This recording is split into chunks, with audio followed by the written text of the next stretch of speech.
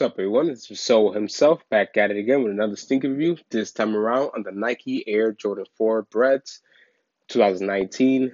This is definitely a great pickup this year in case you missed out on the infrared sixes that came out recently. I believe it was last year, a few months ago, and or the cement threes, or if you even have the OG, not the OG pair, but the one with the Jordan Zim on the back. Definitely the Nike does give it more of an OG look and much better.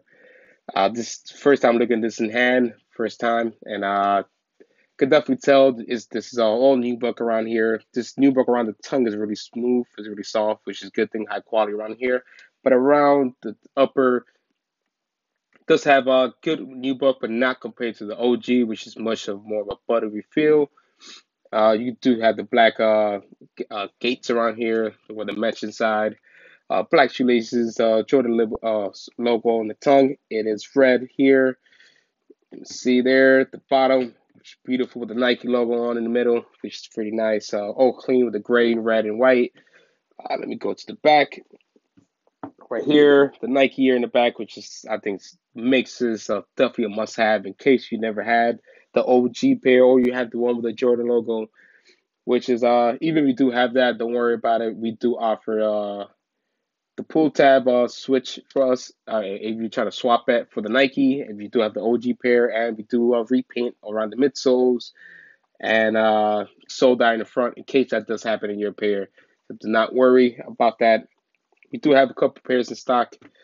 Let me know what you guys think about this. Was this pickup you guys wanted to have? Let me take this insole out. Red Nike insole inside. Let me see if you get a better look somehow.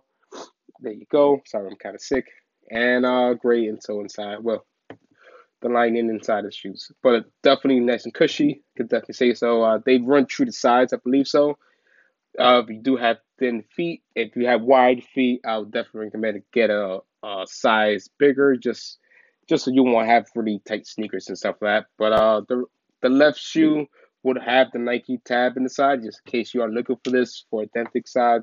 You do need this here to know if it's 100% authentic, even though nowadays people make a lot of great replicas, and you guys have to watch out for a lot of things. Definitely like on the stitching around here and the toe box around here, which is, yeah, give or take. You have to look at this as well. The Jordan logo up here, and definitely the Nike symbol if it even matches up. Let me see if we put it side to side. You guys can get better detail of them.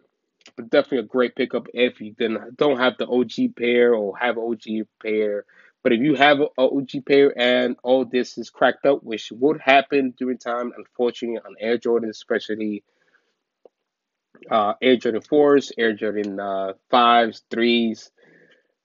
The ones don't get that much. You probably repaint. But this, we do offer midsole repaints. So in case you guys have any questions about this, always more than welcome to give us a DM, send us a direct message, contact us anytime. We're definitely here to help you guys out.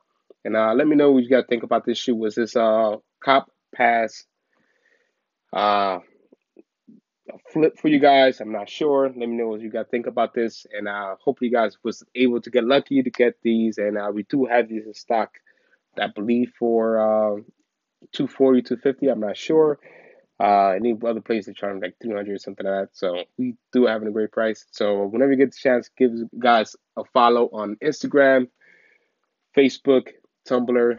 Definitely check us out on our website, www.vivalakicks.com. Definitely subscribe underneath if you guys like the video, want to support.